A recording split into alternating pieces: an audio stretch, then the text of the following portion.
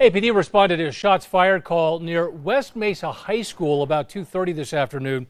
Officers were called to the Cedar Ridge Park. This is south of the high school's football field for a shooting.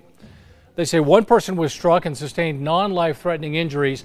Another person got hurt while running away from the gunfire. APD's Gun Violence Reduction Unit is investigating.